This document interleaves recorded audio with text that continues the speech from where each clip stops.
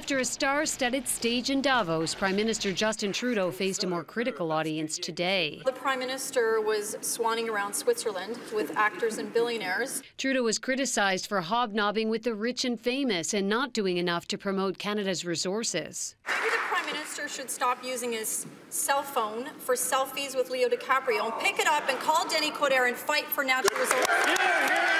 That the members opposite are criticizing us for not getting done in 10 weeks what they were unable to do in 10 years.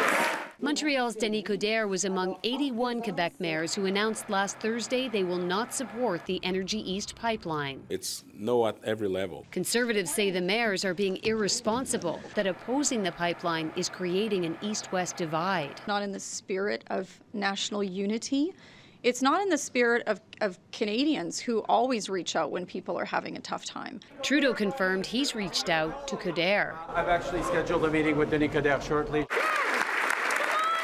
The Liberals also came under fire after announcing Canada will sign on to the Trans-Pacific Partnership trade deal next week. Why is the Prime Minister signing this bad Conservative trade deal without the consultations he promised? But the government says it won't be ratified right away.